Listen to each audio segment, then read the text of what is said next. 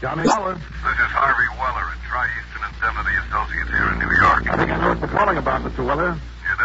Little matter of $100,000 in diamonds that disappeared from McDilby's jewelry outfit down your way. Yeah. Just got the word over the radio. Well, tell me, are you free to work on it? Have you thought of what my commission on that stuff will be if I manage to recover it for you? No, I hadn't, but now let me see. All right, you figure it out while I grab a plane.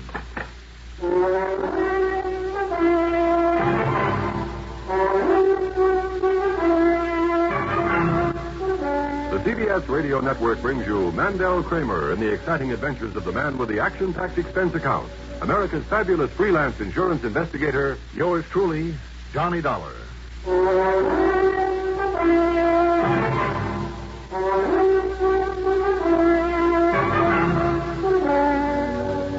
Expense account submitted by Special Investigator Johnny Dollar to Tri-Eastern Indemnity Associates, New York City office.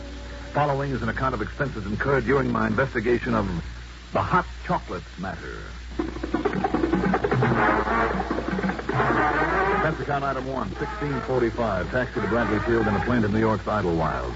Item 2, $5.20 for a cab to McDilby's house of jewels on Madison near 57th. The sign on the door said closed, so I walked in and joined a sad-faced mob of clerks and cops.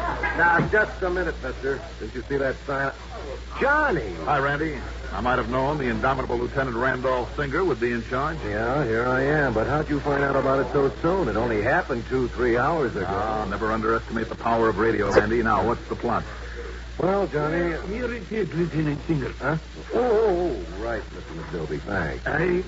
And if we find anything else missing that is not on that list... Yeah, you be sure and let me know. I certainly shall. Here, meet Johnny Dollar. He's a special investigator. Mr. Dollar, I am very glad to see you, sir. How are you? Yeah, Johnny's a special investigator for the insurance. Yes. I know all about him. Lieutenant, Mr. Dollar, you can count on me as a great admirer of both you personally and the fine work that you do. Well, I thank you, Mr. McGilby. Now, perhaps we'll be able to get to the bottom of this. Now, if that's supposed to mean you didn't expect us to get to the bottom of it, McDilby... You heard the man, Randy. No, of course not, Lieutenant.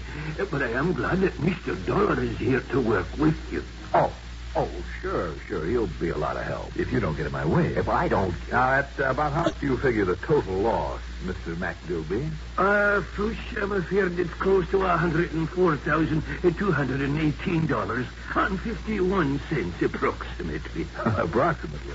Yeah, that's what it comes to on this list. Tell me, were there any witnesses to the robbery? Have you had any word on poor Mr. McDuggan, Lieutenant? Yeah, I checked with Bellevue Hospital just before Johnny got here. And? Well, they doubt very much if the old man will pull through. Terrible. My heart is filled with grief to hear that. Who is McDuggan, Randy? The old night watchman. Whoever did this job came in just before opening time, tore him up with a .38, and then just helped himself. Aye, to approximately $104,200. Yes, you told me. Aye. How did he get in, Randy? I mean, after all, if there was a night watchman on duty. Aye, and a good one. McDuggan was not only a personal friend, but an old and very, very faithful employee. Well, there was no sign of tools on the doors or windows, Johnny, and the burglar alarm was still on, so either he somehow got hold of a key or McDuggan let him in. Somebody that McDuggan knew, then. Possibility, all right. But now it looks like he'll never be able to tell us. Terrible. Now, who came in here and found out what had happened? You, Mr. McGilby? No, sir. It was Miss Tavish, my chief clerk, who always opens up the store. Would you like to have a word with her? Later, maybe. These people here, are they all your employees? Yes, sir.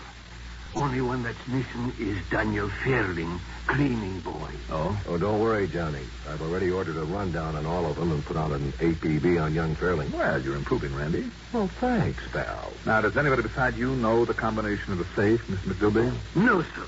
But the safe wasn't touched. Do you mean that you left over $100,000 worth of stuff lying around out here in the showroom? Ordinarily, no, sir. But we closed up so late last night after a special sale we were having. And was McDuggan on the job? McDuggan's in Bellevue, Right, but now listen, Johnny. I'll see you later.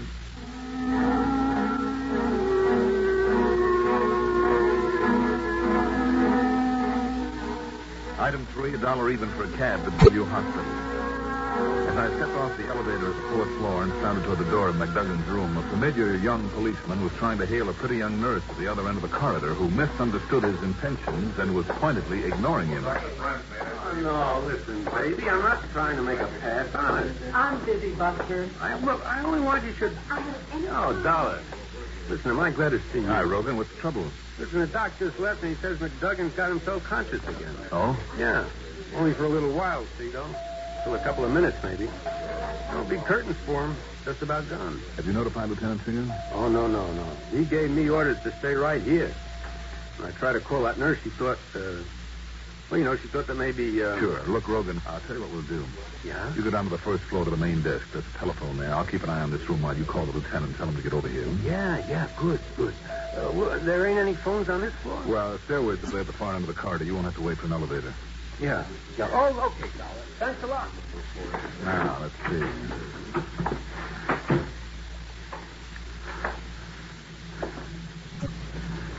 Mr. McDuggan?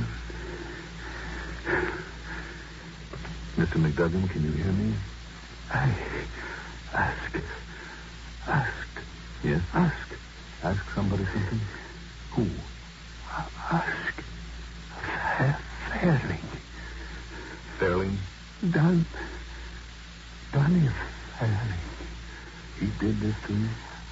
Ask Donnie. Mr. McDuggan. Mr. McDuggan. Nurse, get a doctor in here quickly.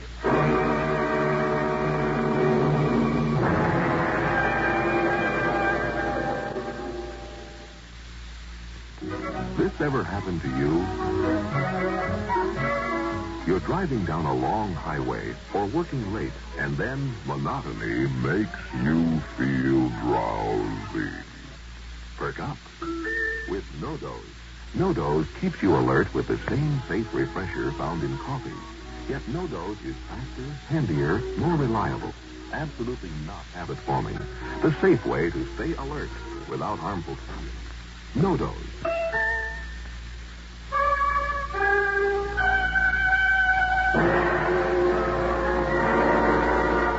This time, I tore on down the stairs to get to one of the phone booths I'd noticed on my way in, but as I reached the second floor landing... Oh, why don't you watch... Oh, Dollar. Listen, Rogan, did you get Randy Singer? Yeah. Lieutenant's coming right over, but, hey, you left old man McDougal alone? You get on back to him and hope he lives until Randy gets here. Oh, yes, sir. In the phone book, I found only one Daniel Fairling listed. Item 4, another $1 for another cab to a shabby apartment building in a section the other side of the Williamsburg Bridge, not too far from the docks that line that side of the East River. The push button beside the name Fairling in the outer lobby didn't work. Then I found that the front door was open. I went in, up a rickety stairway, to start looking for apartment 3B. Let's see now. Here we are. Danny, open up. Danny Fairling? Hey, what's the racket? What's all the noise? What's the matter with you? I'm looking for Mr. Daniel Fairling. Well, you won't find him here. What? Only his missus. He moved out. Oh, to where? Only it looks like they're going to patch things up again like they always do, and then he'll be back. What do you mean? Some fancy delivery boy was here a while ago, delivering a box of fancy chocolates to her. That's what I mean. So, if you ask me... You know where I can find him? Well, he works to one of them fancy jewelry stores up on Madison Avenue. But why didn't you ask her? Well, I did, but there's no answer.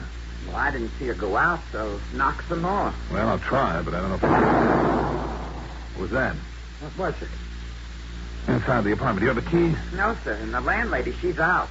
What was I that? don't know. While I break in the door, get to a phone, will you, and call the police? You're going to break down the door? Yes, go on. Will you please? Yeah. Go on. Okay, let's go.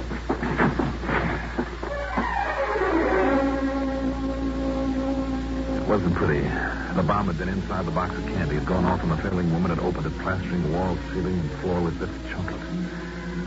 As for Mrs. Fairling, young or old, beautiful or homely, nobody can tell now. Okay. I called the cops, mister, and they're coming right over. All right, good. Will you stay here until they arrive? Yeah, but did you find out what the... Oh, no. Oh. She was such a pretty one, too.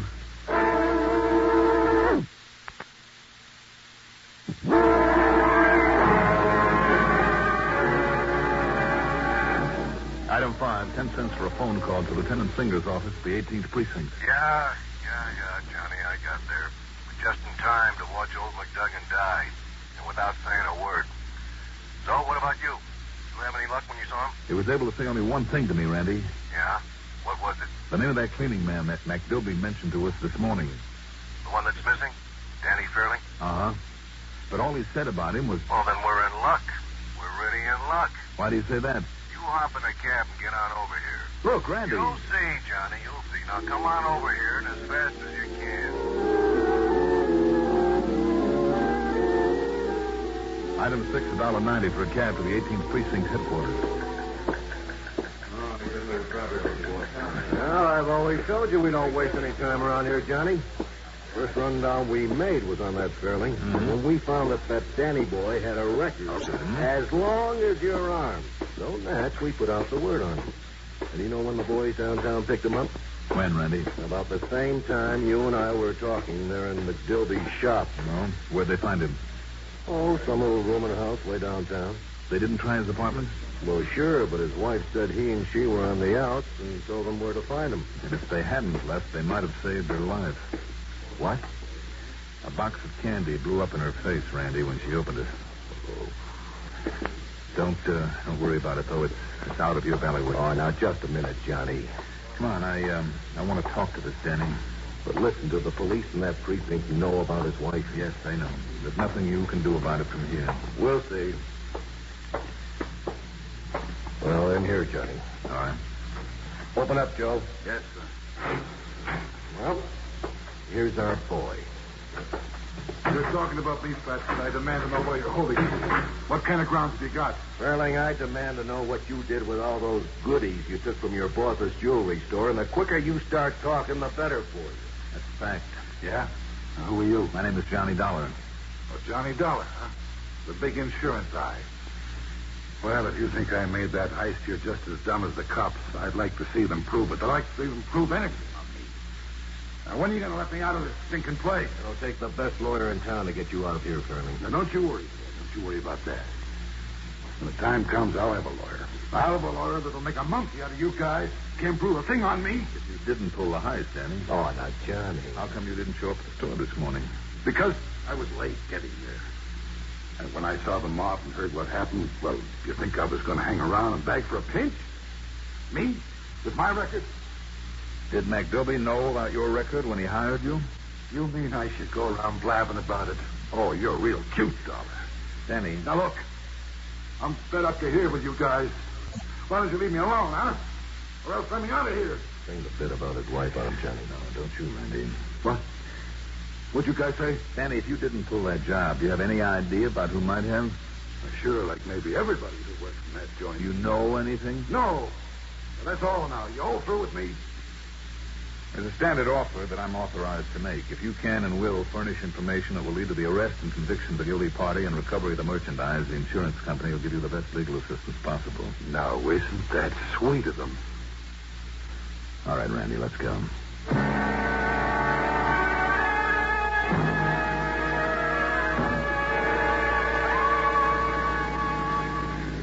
So that's the picture, Randy.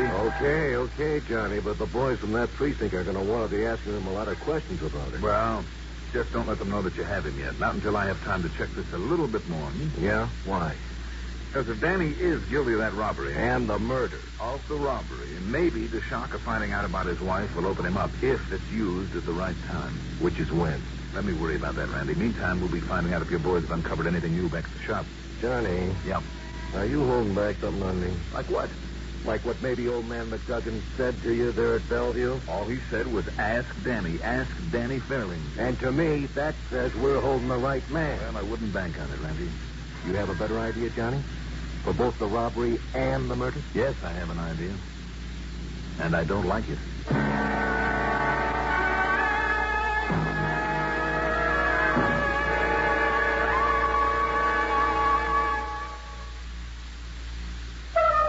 Treat your taste kindly with Kent Treat your taste kindly with Kent. Treat your taste kindly with Kent. Smoke Kent, the micronized filtered cigarette. Yes, people who want to get away from harsh, rough-tasting cigarettes know that the one to switch to is Kent. And there's a very good reason why. Kent, with the micronized filter, refines away harsh flavor. Refines away rough taste for the mildest taste of all. Yes, that's your reward for smoking Kent, the cigarette that made the filter famous. So when you want to get away from harsh, rough-tasting cigarettes, remember, the finer the filter, the milder the taste. And you'll decide to treat your taste kindly with Kent.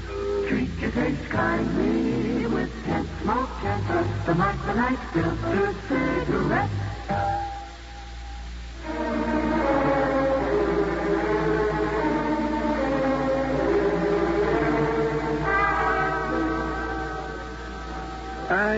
We finished the recheck, Mr. Dollar, and my loss is just exactly as I stated to you previously. Is it permissible to open up now for what little is left of the day's business? Well, I don't see why not. Let's wait a little, Randy. A couple of things I'd like to check on. Oh, now, Johnny, you know that my boys have covered everything. Do you have any notions, Mr. Dollar? Yeah, we sure have. That cleaning boy of yours, Danny Fairley. Young Danny? Do you think like this? Young Danny. Yeah. Oh, whoosh, no, I can't believe it. And that ain't all he did. Oh, but he couldn't. And yet, perhaps. What do you mean, perhaps? That crook and killer now has a record a mile long. Aye. Then perhaps it was Danny. But can you prove it against him? It might be a little harder to prove than the lieutenant thinks. You mind if I look around a little? Oh, I'll be glad to show you anything and everything. Well, there's no point in taking your time if you're getting ready to open up again. No, he's perfectly all right. Miss, perhaps you can help me. Yes, sir? Miss Tavish, this is Mr. Johnny Dollar. How do you do, Mr. Dollar? You'll be kind enough to show him anything that he likes? That'll be a pleasure, Mr. Dollar. All right. Then let's get to work.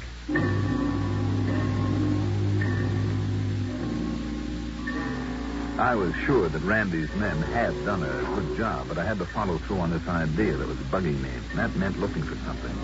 Anything to back it up. And then I found it. In a small cleaning closet in the back. How did this box of chocolates get in here? Oh, well, you know, chocolates were young Danny's weakness, Mr. Dollar. They were. He simply loved to nibble on chocolate candy all day long. I see. And so whenever he'd do an errand or a special favor for one of us, we'd buy him a box of them.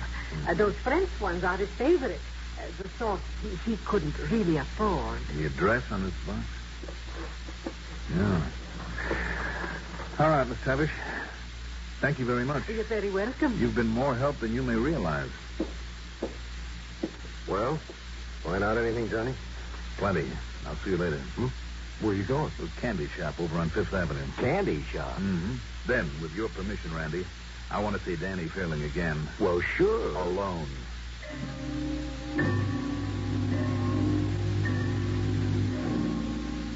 Mais oui, monsieur. We did deliver a box of our excellent chocolates to that address this morning.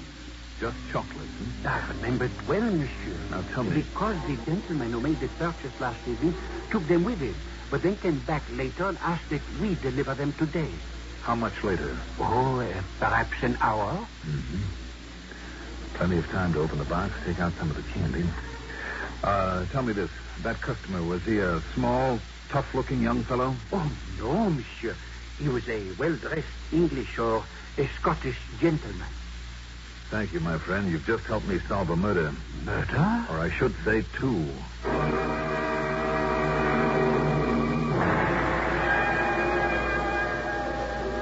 Okay, Danny. You can say you don't know all you like.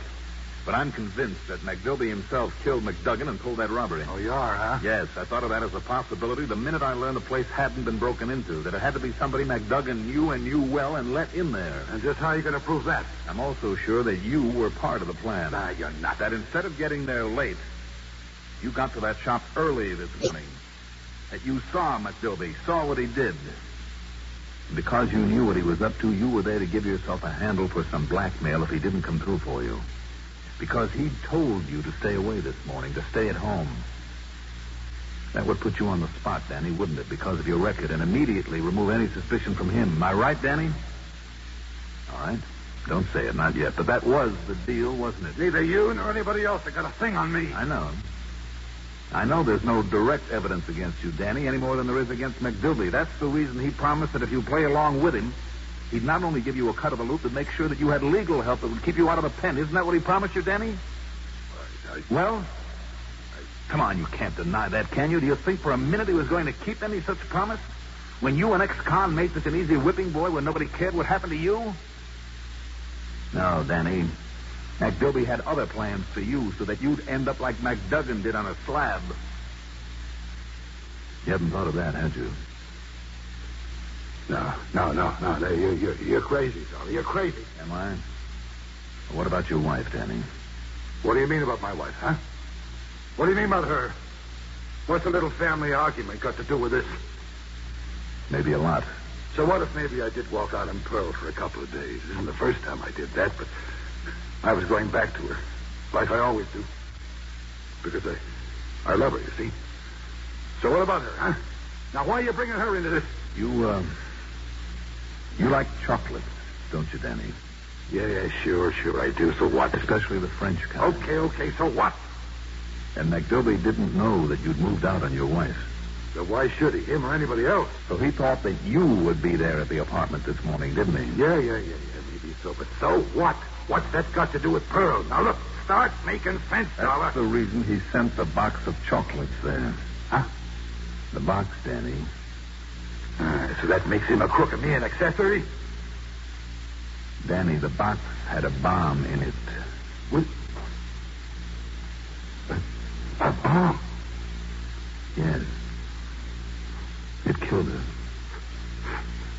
Pearl. Pearl. Sorry, Danny. You listen to me. If the law doesn't kill him for it, Dollar, I will.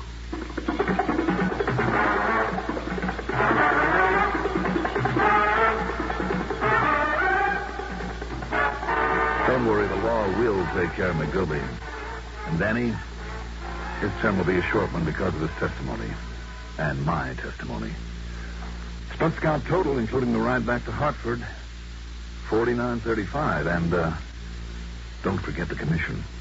Yours truly, Johnny Dollar.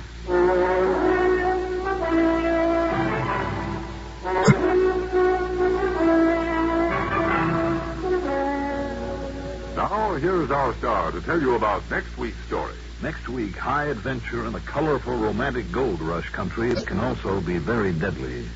Join us, won't you? Yours truly, Johnny Dollar. Do you like a car with plenty of pep? A car with reserve power for safe passing? Most good drivers do. But they don't like to pay extra for premium gasoline.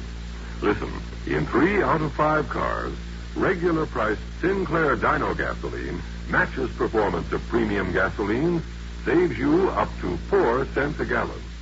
Almost anywhere you see the Sinclair Dinosaur sign, you can save up to 4 cents a gallon with Dyno.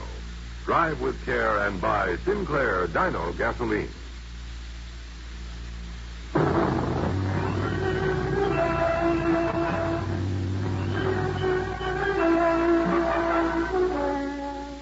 Yours truly, Johnny Dollar, is written by Jack Johnstone, produced and directed by Fred Hendrickson. Johnny Dollar is played by Mandel Kramer. Also featured in our cast were Jackson Beck, Sam Gray, Gil Mack, Bill Lipton, Guy Rep, Betty Gard, Ivor Francis, and Vicky Bola. Music supervision by Eugene Stein. Sound patterns by Walter Otto. Technical supervision, Mike Shostak. Be sure to join us next week, same time, same station, for another exciting story of yours truly, Johnny Dollar. Art Hanna speaking. Keep in instant touch with world events through this Net Alert station of the CBS Radio Network.